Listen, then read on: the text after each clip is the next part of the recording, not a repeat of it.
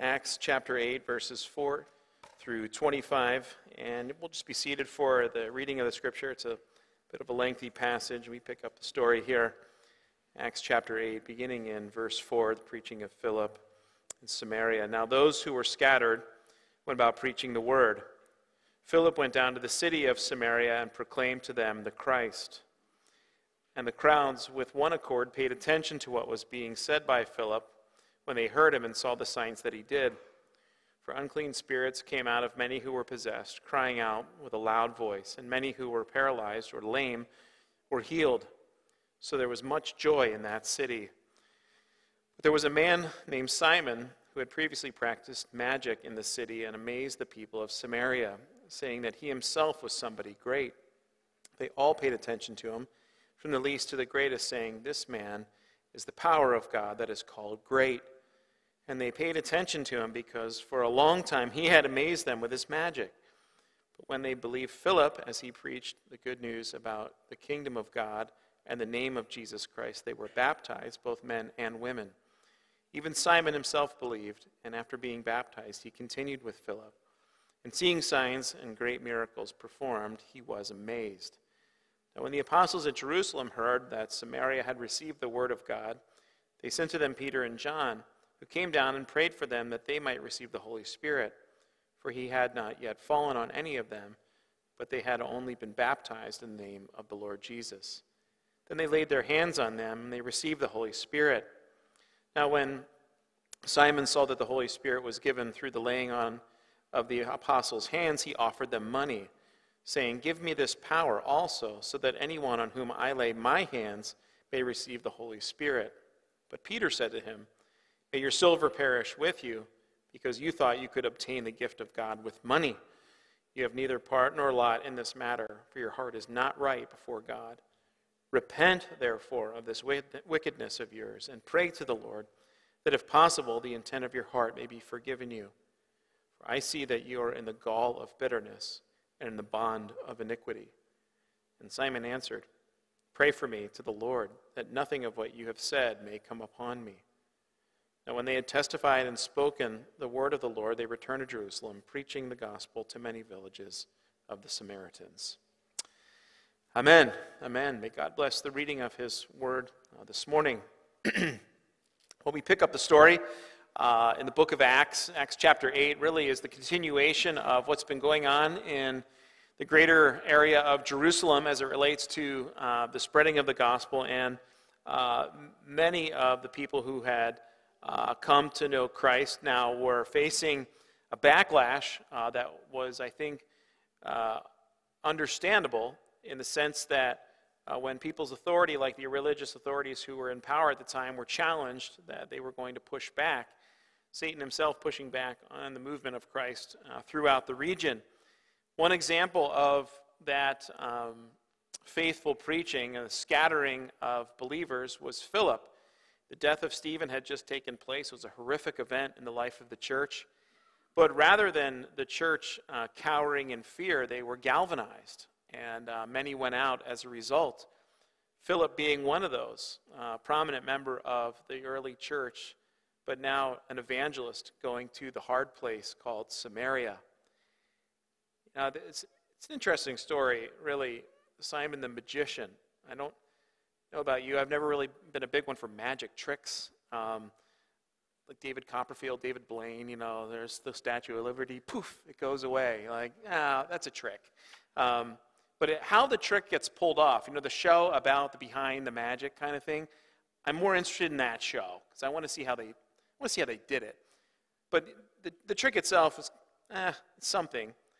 And in a story like this, I think we're dealing with a bit of a different kind of magic on a different scale, totally. But when you see the movement of God, I think there's a bigger issue at hand. The question is, when God moves in a place and people really start to say that they believe, what's really behind their belief? What's really going on here? In any movement, there's going to be people with genuine response and people with what I would call a questionable or even a fake response. And the question really is, not only for someone like Simon, but I think for all of us, is like, what's our real response to hearing the word of God? What's really happening in our heart? I think that's the real question least that's the takeaway through my study that I thought through this week. If the message has gone out and I've truly believed in it, then my response as I think about it is my belief real or is it questionable? Is it based on something that I would like to see improved in my own life? Am I using God as almost like a cosmic Santa Claus? Like he's out there to make my life better, and yes, I believe as long as he does that? Or am I truly looking at belief in terms of, this is who Jesus is. He's called me to take up my cross and follow him. He's offered his forgiveness. And the reason I realize I need it is because I would live and I would go through a Christless eternity after death without him. The consequences of which I cannot imagine. I think there's a difference between those two type of responses. And you start to see that emerge in this text. So again, the message goes out by Philip. The question for you and me is simple. Is my response in belief for real, or is it questionable? Is it like many of the Samaritans who believed and were baptized and were walking in the joy and fear of the Lord? Or is it like Simon, whose belief structure may have been more motivated by his desire to see his own thing continue? And he plays his cards, if you like, in verses 18 and 19. But I want to look at this in just a couple of different pieces. Number one, just the preaching of Philip and the fact that it's real. This is real preaching versus sort of gospel peddling. But then secondly, the invitation by the Samaritans to all of us, which is to believe, be baptized, and walk in the joy of the Lord. All of those things are available for us as we hear the Bible. And then lastly, the warning, I think, of Simon's life to all of us. The warning being, what is really motivating and undergirding our belief as we hear the gospel preached? Is it really motivated by what Jesus has done for us, or is it motivated by something else that we'd like to see kind of improve in our lives? I think the evidence of that kind of belief comes out later in whether people really stick around the deal for the long term or not. We'll look at that in just a minute, but just look at Philip's preaching here in verses 4 through 8. The Bible says, now those who were scattered about went about preaching the word. Philip, here's an example. Philip went down to the city of Samaria and proclaimed to them the Christ. It's hard to put into words here. When you see the word Samaria, it's hard to put into words the kind of ill regard that those who lived in Jerusalem had for those who lived in Samaria. It's just hard to put into words because there was such a division and tension between those two groups of people, just words cannot really contain it. So the gravity of which, like when Philip, as a Hellenistic Jew, goes into Samaria, for us to really say, well, it's like, yeah, we drove into Willoughby, big deal.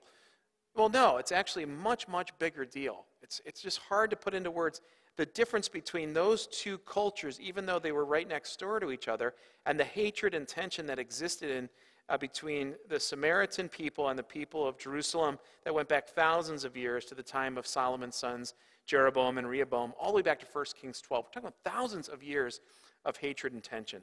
The Samaritans were viewed as the descendants of Jeroboam's rebellion against the house of David. So if you think about what was happening in 1 Kings, you had the 12 tribes in the north, 2 in the south, and you have this brewing division and tension that's been happening for a long time. In fact, the Samaritans had set up their own rival temple. They had their own bit of the Old Testament that they used to focus on, apart from those from Judah.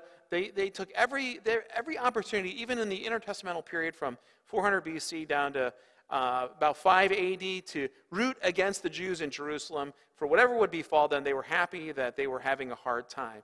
The Samaritans were like they were almost looked at as like a half-breed type of person. They weren't full-blooded Jews. They weren't full-blooded Gentiles. They were somewhere in the middle. People didn't like them. In fact, when Jesus told the story about the one who was healed from leprosy that would come back to thank him, he used the opportunity to say, and that person was a Samaritan. Everybody went, whoa. Because they couldn't imagine giving a Samaritan that much credit. They would do something like that. But people just didn't think that way there. So when you read this little statement, Philip went down to Samaria and preached to them the Christ. It's like, what? Are you kidding? By choice he did that? Yes, he went there. And what you start to see in Philip's preaching, the emergence, I think, of someone who is different from just a gospel peddler who's using this thing to sort of further his own bottom line versus someone who's doing it for real. The very first evidence you see is right here. Philip is going to a difficult place. He's not a Samaritan. This is very risky. He does it and embraces it. Okay, you see this right away. For those who are engaging in kind of gospel type of work, the embrace of one of the hardest places to go, where you know your reception might not be the most positive, I think is an evidence of the fact that God is really moving here. He's really doing something. I think you see that in terms of the realness of Philip. I think the second thing that you see here, where it says he preaches the word of Christ, he preaches to them the Christ. He preaches them the word. Okay, it's something different about Philip's preaching. It's not about him. He's doing a lot of signs and wonders that's accompanying his preaching, but he's not a self-promoter. You read about Simon here, and you see this immediate contrast. The people in the city were amazed at him. They thought he was somebody great. In fact, it was really hard to distinguish for a lot of people that listened to Simon and watch what Simon was doing and say, well, there's God and there's Simon, but we can't really even tell the difference. He's got this power. He's amazing. Philip also is doing signs and wonders, but people are not associating Philip with godlike status. It's different. He's not promoting himself. He's promoting Christ. He's preaching the word. He's preaching Christ. Same thing was true with Stephen. It wasn't about Stephen. It was about Jesus. Something different in there. Notice the summary in verse 6. This is real preaching versus gospel peddling here. The people paid attention to what was being said. It's amazing. There's all this crazy stuff kind of happening, and people are listening to the message. They're getting it. It's not about the thing. It's about Jesus. Somebody used this illustration I thought was helpful. A little baby, 1 or 2 year old, and you've probably seen this play out, but somebody trying to have a little baby see something really cool or fun or different, a toy at Christmas time, say, look at this. And what does the baby do? The baby grabs onto the finger and is looking at the pointer.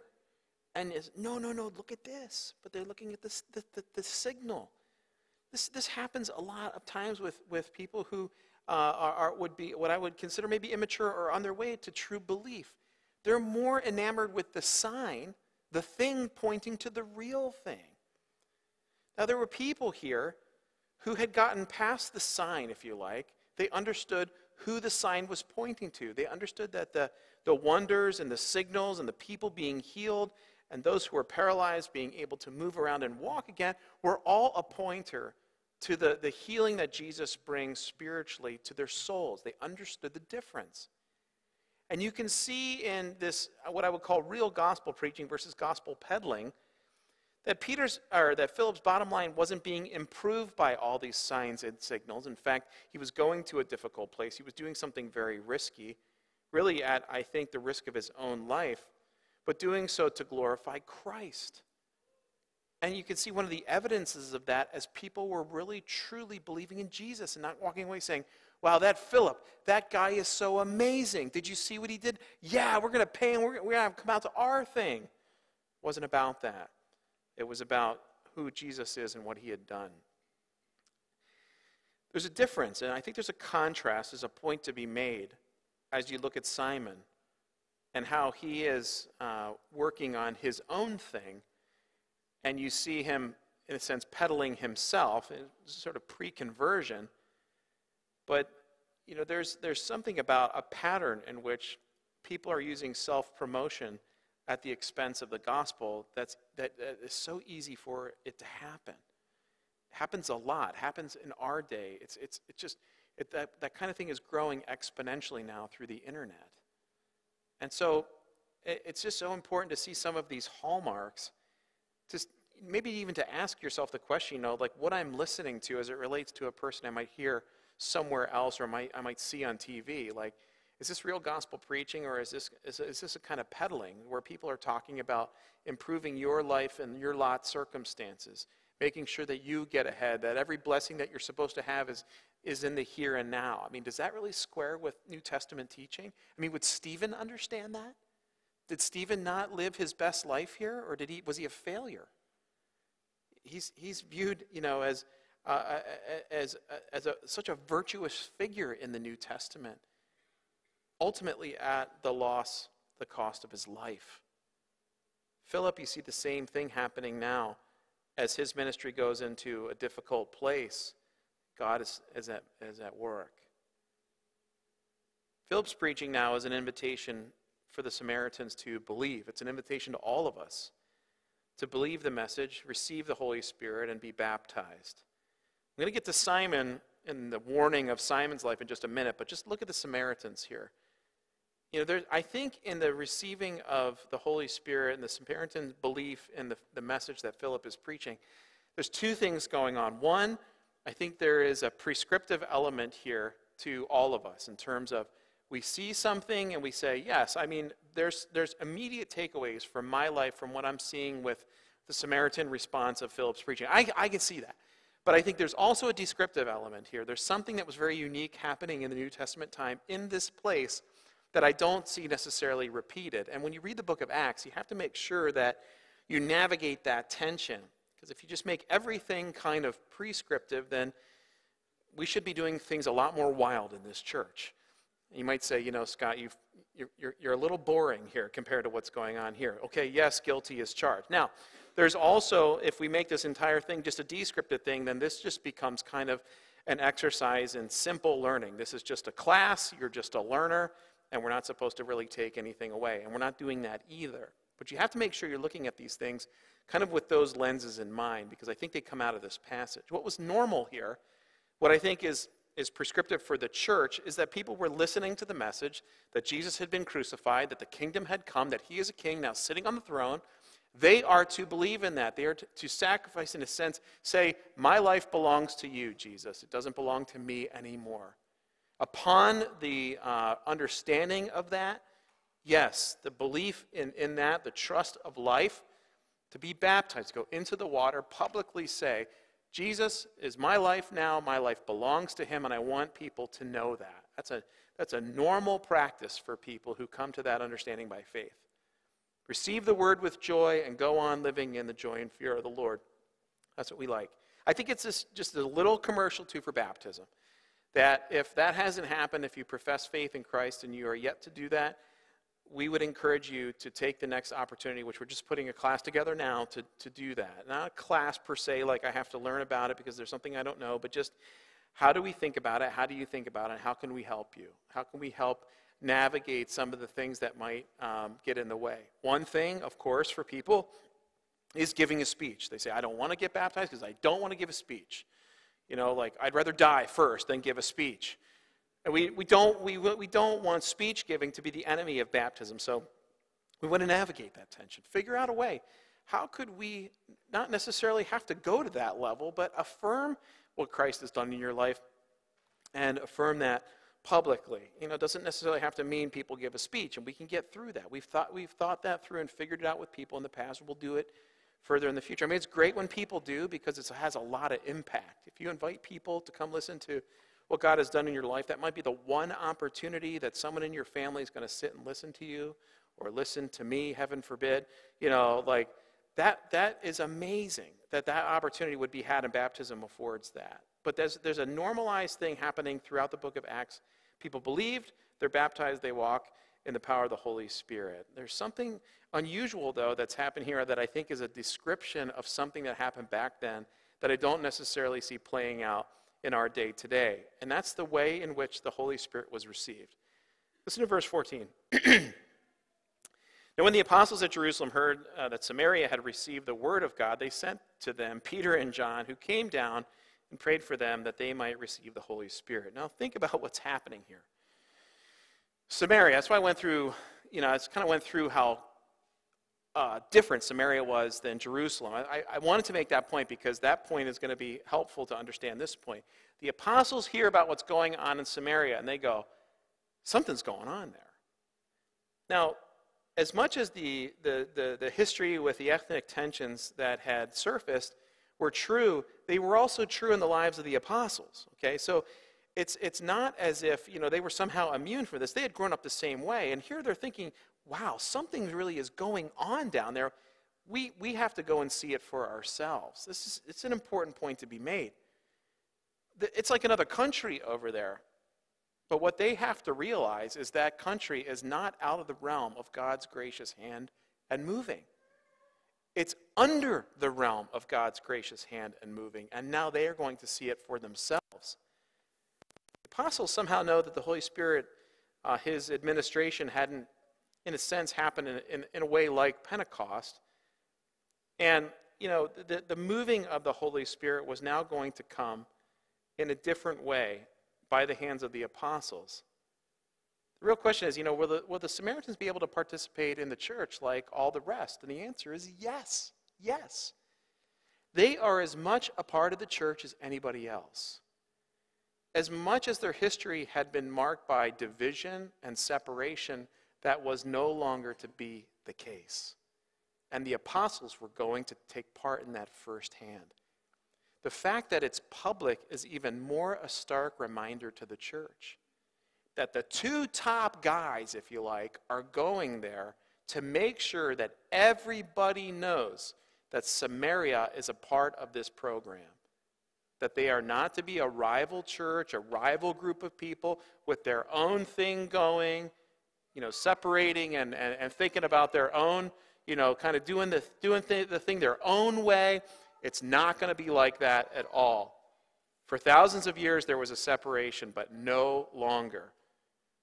There's a public trip, a public administration beginning of the work in Samaria. It is descriptive in that sense. What is prescriptive? Everybody believes, they receive the indwelling of the Holy Spirit, and in due time they're baptized. What is descriptive is that the Holy Spirit came through the laid-on hands of the apostles, showing that the ethnic divide in history was no longer. There is one church, one Spirit, one God and Father over all, who is through all and in all, period. It's really important to just think about this point for a second. Some people from different ethnic backgrounds, through their history, might come to conclusions of thinking that somehow, because of the difficulty of the place that they have lived in, that God must not be considerate of where they are or worthy of being a part of his family. Nothing could be further from the truth. Samaria is an example of the fact that God cares for the least, the left out, and the lost as it relates to people groups. Now, we typically associate the coming of the Holy Spirit with an individualized sense of empowering. We say, yes, the Holy Spirit has come. He is in my life. He's going to help me live for God. We love the idea of being empowered, yes. But you have to see in the New Testament, especially in the book of Acts, that the Holy Spirit's moving was about more than that. The Holy Spirit's moving and marking of a group of people showed that they were members too in the body of Christ. His work among people groups was the marker to the rest that they too are our fellow co-participants in the church, that every ethnicity has an opportunity to play their part no matter their past. Spirit's coming showed that. It was an explosive concept to the early church. It might have been a very interesting discussion between Peter and John going from Jerusalem to Samaria. Can you believe we're going to do this? What is going on down there? I wonder what their family members might have thought when they said, you're packing up to go where? Because God is moving through who? No. He hasn't done that for years. Somebody else says, go back and read Ezekiel 37. There's going to be a unity in the house of David. Yeah, but not here. Absolutely here. That's what Ezekiel was talking about. The two will become one. That's exactly what's going on here now through the coming of the Holy Spirit. And so you see a description here that's very, I think, important for us to understand. And there are takeaways, but there is a uniqueness to this event. And I think, too, we have to be very careful not to read passages like this and think that there is some kind of two-stage initiation into Christianity. In other words, that you have a time of baptism and then a delay, and then a time where church officials come around and confer the Holy Spirit onto you.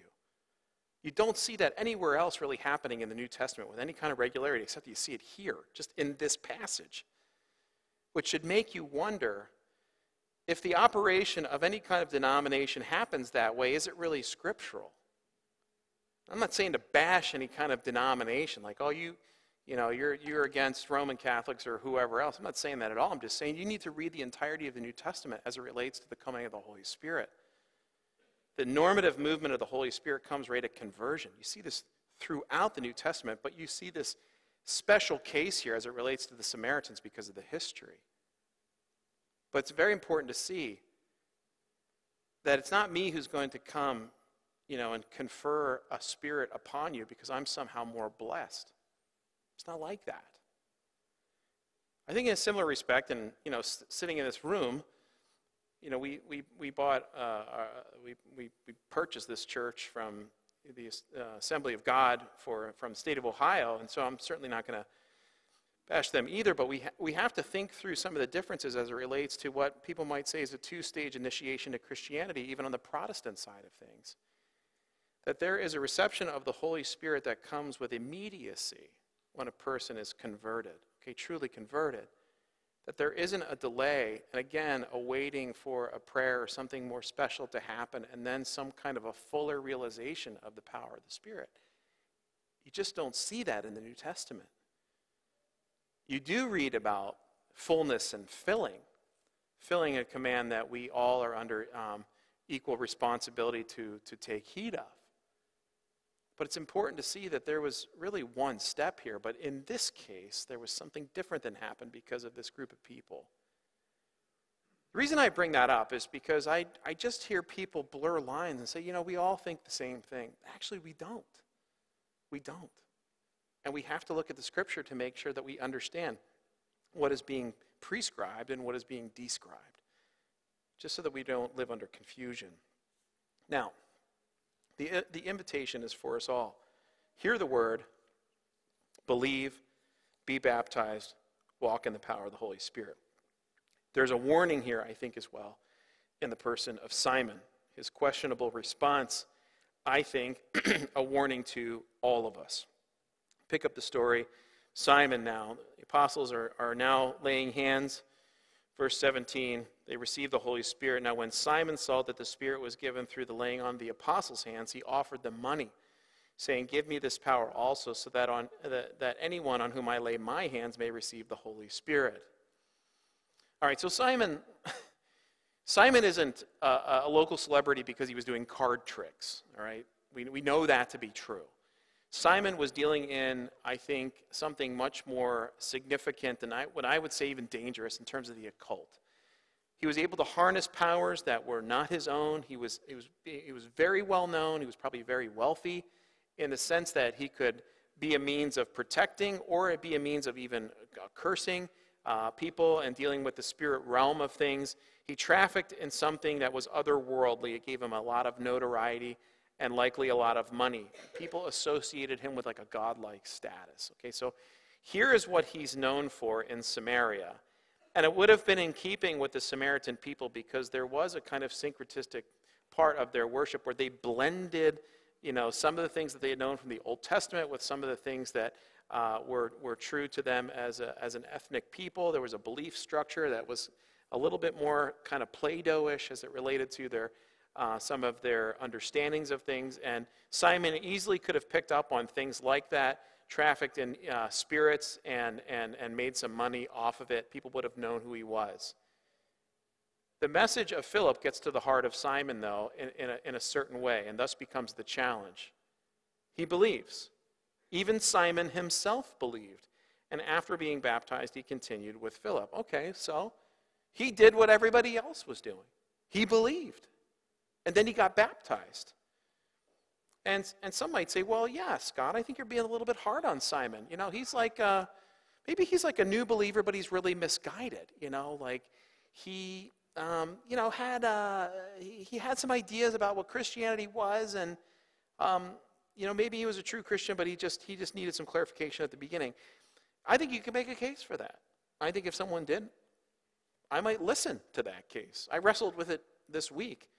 What was really going on in Simon? I'm not going to die on a hill for my take on Simon, but I just hope that maybe the balance of the text gives us a little more clarity, at least where I'm going. He runs into some trouble here that's hard to miss, and it might be more of a window into his soul in verses 18 and 19. He initially responds with amazement. He's kind of like the second, the parable of the soils, the sower.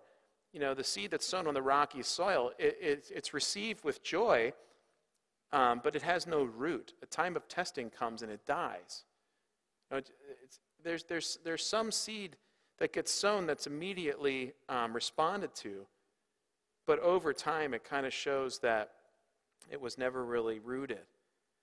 And I think his tell here, to use a card-like phrase, is poker tell, is verses 18 and 19. When Simon saw the Spirit was given through the laying on of the apostles' hands, he offered them money, saying, give me this power also, give me this power, so that anyone on whom I lay my hands may receive the Holy Spirit. Now this is interesting, because he's used to harnessing power. He's used to trafficking in this kind of thing. He sees Philip, he goes, wow, this guy is amazing. This guy's doing things that I could never do. And so he sees what's going on here, and he has a belief of some kind, a faith, if you like. But the question is it a carrier cross kind of faith like Philip and Stephen, or is it more of a belief where you harness God's power to really get what you want? And this, I think, is the rub. And this is the difference. This is, I think, where the knife cuts very, very deep. Because there are some people who listen to the message, and the message that they hear is, God is there to make my life circumstances better. And if I believe in him, I think he'll do that. So yes, I believe. And they don't stay around church very long because life gets hard again, and they look at God and say, you must really not be working. I think I'm going to try something else. I think I'm going to go back to the way that I was kind of doing it. And life becomes kind of a mess and a little bit tragic, because it's easy to put a kind of faith or belief in God when you're still on the throne, when it's still all about you. And people at a very young age can do this, like, I believe because my mommy and daddy say I should believe, and then go through large portions of life wanting nothing to do with Christ. The tragedy and the heartbreak is that we might have some kind of sense of false assurance that because they raised their hand or said something, something must have changed. But we can't explain why they have absolutely no heart for God. It's really difficult.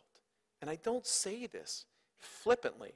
I say it with every bit of fear and trembling, because people I love, people I've walked with, people I've worked with have been here. And it's not as if I know their heart. You know, like, oh, what are you, the final judge on people's heart? You know who my sister is? No, I don't.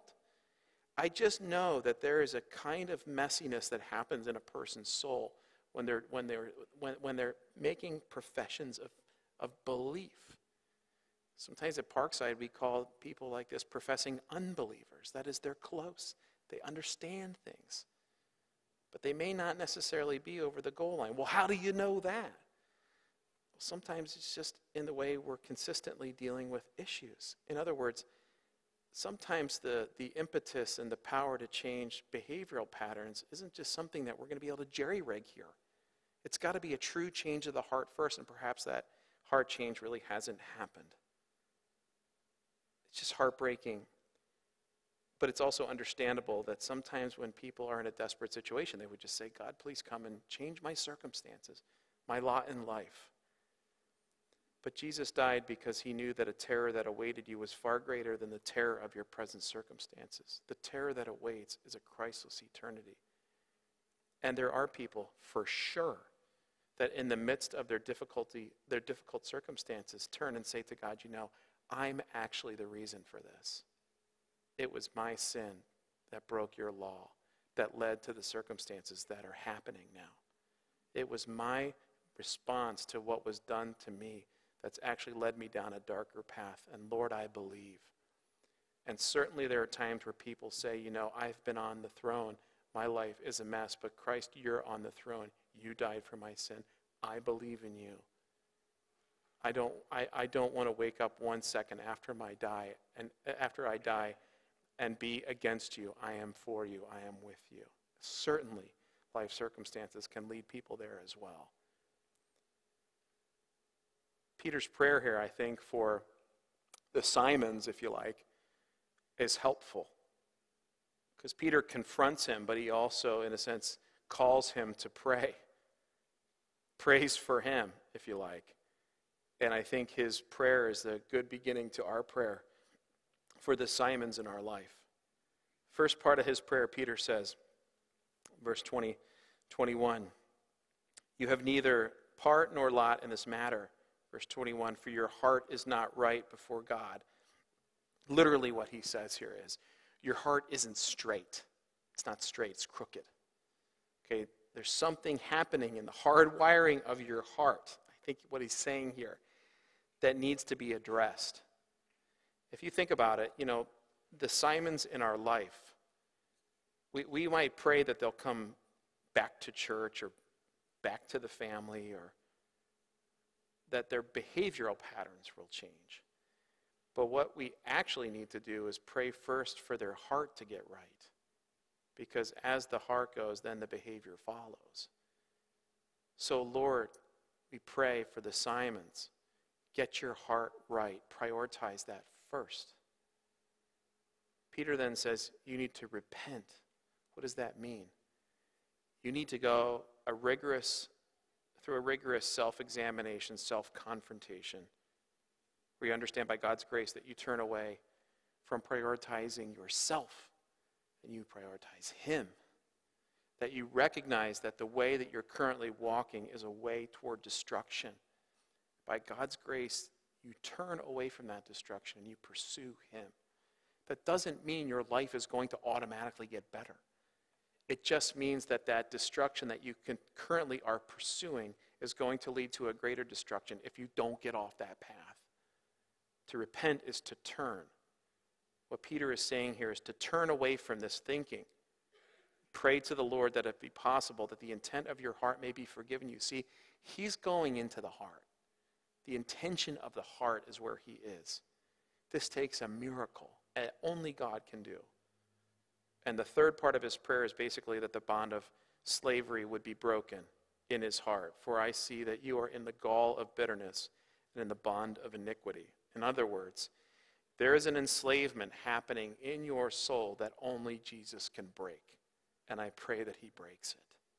There's a bond that we can't deal with here, but God can, and He has when Jesus walked out of the tomb.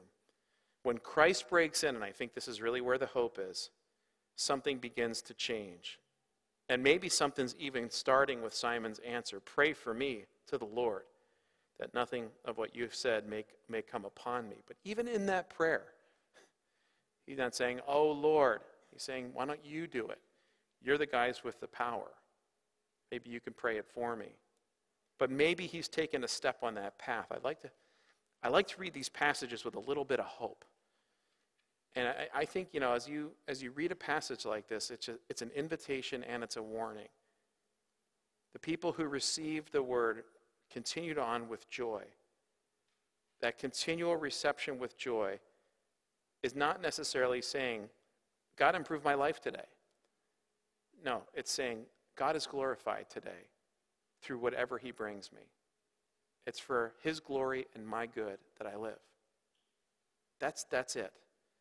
And you can actually have joy even in the midst of difficult circumstances with that perspective in mind.